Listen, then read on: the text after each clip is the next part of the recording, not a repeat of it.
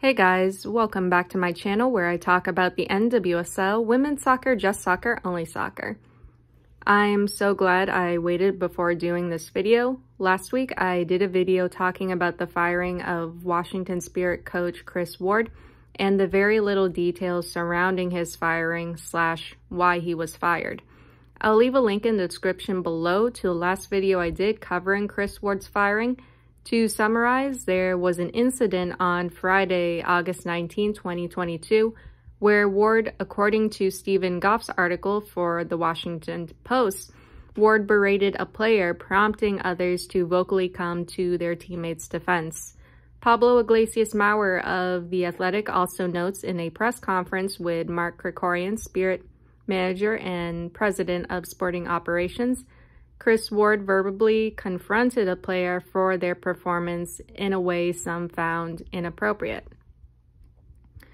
On Friday, August 26, 2022, a day after Krikorian's press conference, Linehan and Pablo Iglesias Maurer released this article where they interviewed Kris Ward and asked about his perspective on the Friday, August 19th incident. Before I get into it though, I do have the article linked below. As of filming this video, the article was not hidden behind a paywall. I don't know if that changed. When the article first came out, there was a paywall. I'm also only going to be focusing on the questions in regards to the August 19th incident and not the Spirit's performance so far this season.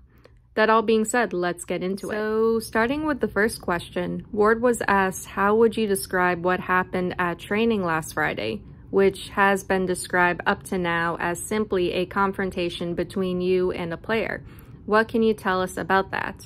Ward responded saying, yeah, so we were doing some situational work on how to control the game in various scenarios, going down a goal, up a goal. Whether I hadn't explained it well enough or there was just some confusion in the moment, one of the players seemed confused about it. At that point, I'd asked for a sub to come on and I was going to have her go off and talk to one of the assistant coaches that was on the sideline to just kind of walk her through things and use the whiteboard to show what was happening. She didn't really want to go off the field, which I understand that. You're competitive, you want to stay out there and get things right. At that point, for me, it was easier just to swap her out and explain what was happening just to her as opposed to stopping the entire session for everyone. There was some arguing about her going off or staying on the field. I asked her to leave again, and at the end of the day, I ended up getting upset and yelling at her to get off the field. It was probably the first time all year that I've ever raised my voice to any of the players. I certainly have a track record of yelling at referees, but it was, hey, we don't have time for this right now. You have to get off the field because we have to continue. Alright, so if that happened, it seems reasonable enough. Player didn't understand something, was doing something wrong, needed more clarification. Coach wanted her to come off so she can go over the strategy or play again with an assistant coach. But the question I have is, how do you go from yelling commands, orders, and instructions to a player, which is fine in my opinion, to berating a player to the point where her teammates had to vocally step up and come to her defense? According to the previous articles, quote, people familiar with the situation said Ward berated a player. Another question I would have asked is, what did you say to this player? Again, it's fine if you're yelling commands, orders, and instructions. That is normal. What coach doesn't do that? You're not fully paying attention to the coach, especially when you're so focused with what's going on the field. There's a lot going on around you. There's a lot happening around you. So you're not always going to be able to hear what the coach is saying. And that's why some coaches have to yell in order to get a player's attention. However, What is it that you said that upset these players so much that they reacted in this way, that they reacted so strongly? Ward was then asked, would you characterize the way you addressed this player as inappropriate? Ward said, I think looking at it now, if I had to do it again, I would do it differently. Typically, my style is one-on-one, having a conversation off to the side. This is the first time where I just kind of use volume instead of pulling a player aside by myself and going through it. From that standpoint, there wasn't any name-calling, belittling, or anything like that. It wasn't over the top from a language standpoint. Looking at it, there was a lot of confusion around the situation. It was hot. Everyone had just played 60 minutes of a scrimmage. There was frustration on my part that what we were asking to have happen wasn't happening. What I did clearly didn't handle things, so yeah, I think I would clearly handle it differently for sure. Again, it wasn't name calling or anything like that, but I think the individual calling out of a player at that moment creates an embarrassing situation for that player. As a coach, you never really want to do that. Again, what did you say to this player? Ward says there wasn't any name-calling, belittling, and it wasn't over the top from a language standpoint. Are you saying the player/players were upset because they were being yelled at? Because that player was being called out? Geez, if that's the case, we may as well fire Laura Harvey of OL Reign or my coaches or every coach across all sports. It's not about being yelled at. It's about what is being yelled, what is being said. And here's the thing, the Spirit players have been through a lot last year. Emotional and verbal abuse can be just as scarring as physical abuse. And I get that these players may be a little raw and sensitive from that, but they're still professional athletes. They will still be able to tell the difference between yelling in the sense of instructions and commands and yelling in the sense of being mean, rude, disrespectful, and degrading. In the end, it comes down to what is being said. What was said that made these players distinguish this type of yelling as being rude, mean, degrading, or disrespectful? I really want to know what was said. Again, if he was yelling at her to get off the field, I think her teammates would have coaxed her off or encouraged her to get off. I don't think they would have reacted so strongly if that was the case. The third question Ward was asked, does tape exist of this confrontation? Ward said, we film all of our training sessions. They're all there. If the league or Players Association comes to question me, I have that. I looked at the tape. That's why I can look at it and say I was never in anyone's face. I was never that close to a player. I never walked anyone off the field. In my last video, I said I don't think the tape should be released because the players deserve privacy, and if it circulates, it could cause the players more pain and harm. But if what Ward is saying is true, that this was just a big misunderstanding, a big miscommunication, and there wasn't any name-calling, belittling, or over-the-top language, then release the tape. Let the league watch it, let the Players Association watch it, let a reporter watch it and write about it, or let the public see it. The last one is unlikely, though. If all of what Ward is saying so far is true, then we won't see a player getting berated. If what Ward is saying is true, then we'll be able to hear what was said, and the viewers, the league, the Players Association can come to their own conclusion and decide if it was appropriate or not. Also, I thought of this when I got back from my run, but this video could clear Ward's name. If I was accused of doing something wrong, but I had video proving I didn't do what I was accused of, I would want to release it so that I could clear my name. Ward was then asked, did you get the sense from other players in that moment that you'd gone too far? Ward said one player had come over, grabbed the player in question, and pulled her off the field. Then assistant coach, now interim head coach, Angela Salem, had walked over a minute later and was talking to me. One of the other players had come over and said, look, she shouldn't have talked back. You were entitled to say what you wanted to say, but it looked like as you were walking after her, that made it look a little bit aggressive.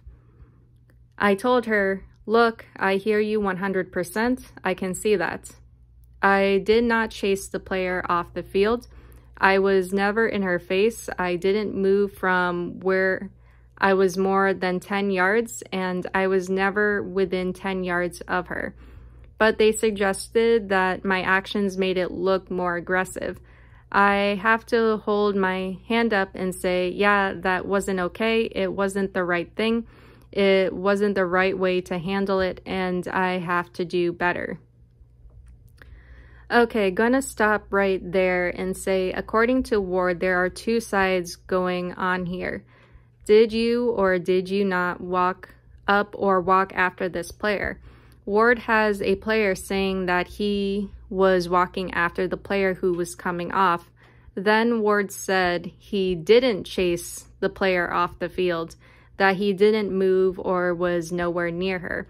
Then the player told Ward that his actions made it look more aggressive. So which is it? Did he go near this player? Did he get in her face? If he didn't walk or chase after this player, then what were the actions that the player found a little bit aggressive? Ward continues. From there, we ended just a couple of minutes later, and everyone was pretty quiet. I walked straight into the office at that point. One of the players came in and talked to me immediately after and said, I'm upset about what happened. I don't think that's okay. I think that there was confusion there, and I don't want to see this again. I told that player that I heard them 100%. We had a meeting prior to the team retreat with the players, myself, Washington Spirit General Manager and President of Soccer Operations, Mark Krikorian, and I'm guessing that's Angela Salem, where I apologized to the team for being too aggressive or coming off that way. I realize it's not just a thing about how I felt at that moment, it's about how it's perceived by everyone else, and that has to be taken into account. And so I told them, look, I had some conversations with you guys. I hear you guys. I apologize. I hear what you're saying. If I'm going to set up the best learning environment, then it has to be done a different way. It can't be like that. I left and that was it. I was told maybe 10 minutes later, it's probably best just to let everyone decompress this weekend. It's probably best to just let you decompress this weekend. I told them, I hear you guys, no problem. I don't want to sit here and belabor anything or make it more difficult. So that was it. I feel as though there are still some details of the incident missing here. From analyzing Ward's side, it sounded like things escalated very quickly, too quickly. But I just feel like there's a big chunk or a gap in this story that's missing. There has to be a better reason why the players reacted so strongly, why the Spirit reacted so strongly. This goes beyond yelling, beyond a miscommunication or misunderstanding. What was said to that player? Did Ward or did Ward not walk after a player in an aggressive way? I think the answers to these two questions are what's missing here. Ward was then asked more questions about his firing, where things had gone wrong with the Spirit this season. But like I said earlier, I'm just going to be focusing on the incident that happened on Friday, August 19th.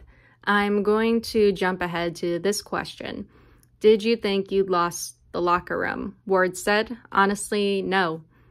I think that the last week of training that we'd had was some of the most intense stuff we'd done all year. The attitude of the players to go out and compete and work hard, from my standpoint, there were very positive signs.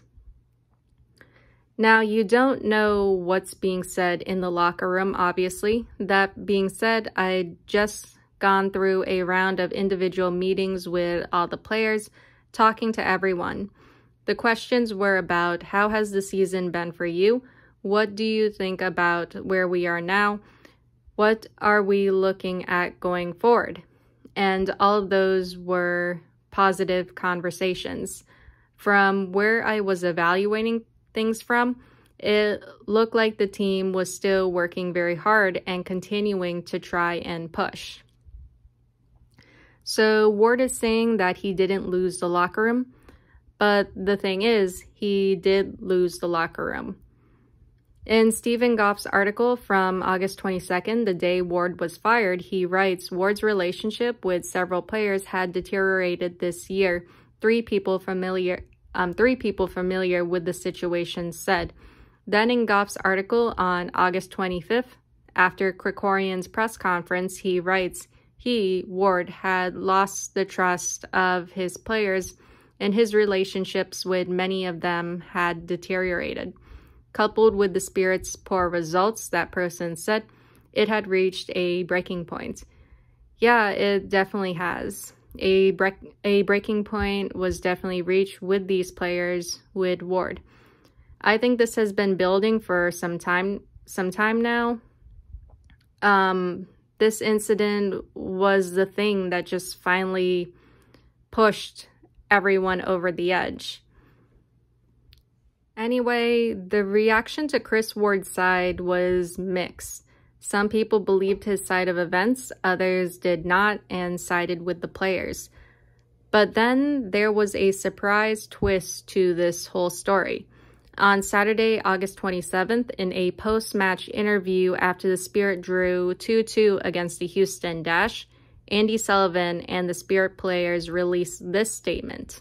It reads, "We would like to start off with a statement on behalf of the players. Firstly, we are frustrated that this is necessary given our history. Secondly, we are angered by Kris Ward's answers in the piece by The Athletic. We know the idiom that there are two sides to every story, but that is simply not the case in this scenario.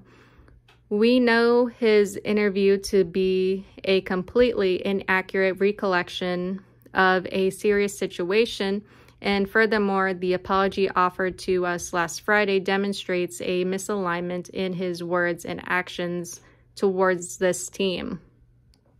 The players fully support the decision of the club to relieve him of his duties as head coach, and we have every intention of cooperating in a proper course of action as it relates to circumstances like this one. We will no longer take any questions regarding his dismissal or make any further comments on it at this time. We are focused on our current performances and the rest of the season and moving forward as a group." Andy Sullivan, Washington Spirit co-captain. So that is the statement from Andy Sullivan and the Washington Spirit players, basically saying Kris Ward's side of events is inaccurate to how the players remembered and experienced the incident on Friday, August 19th.